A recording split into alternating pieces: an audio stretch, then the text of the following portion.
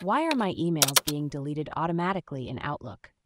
If you're wondering why your emails are vanishing from your Outlook inbox without your permission, you're not alone. This issue can be frustrating, especially if you're losing important messages. Let's break down the possible reasons and solutions.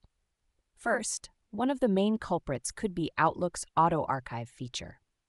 By default, Auto Archive is set to organize and manage your emails by moving older emails to an archive folder to declutter your main inbox. However, you can configure this feature to delete these archived emails after a specific period. To stop this, you need to disable Auto Archive.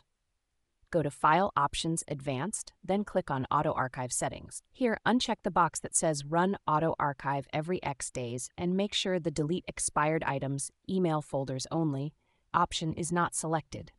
Another possible cause is the setting that empties the deleted items folder when you exit Outlook. To prevent this, go to File, Options, Advanced, and under the Outlook Start and Exit section, uncheck the option Empty Deleted Items Folders when exiting Outlook. Outlook rules could also be the culprit. Sometimes rules might be set up to transfer emails to the deleted items folder or ignore certain conversations. To check this, go to your Outlook rules and see if any are set to delete or ignore emails. You can do this by selecting the Home tab, then Rules, Manage Rules and Alerts, and review the rules listed there. Retention policies are another factor to consider. These policies define how long emails are kept before they are deleted. You can set retention policies for specific folders, but not for the default folders like Inbox, Sent Items, and Drafts. To set a retention policy, right-click on the folder, select Properties, go to the Policy tab, and choose your desired retention policy.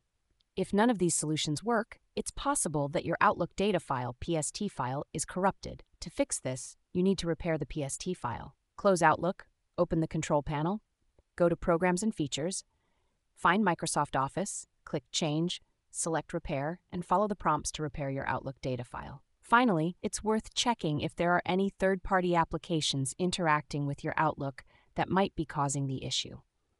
Sometimes these applications can interfere with Outlook's settings and cause emails to be deleted automatically. By following these steps, you should be able to identify and fix the issue of your emails being deleted automatically in Outlook.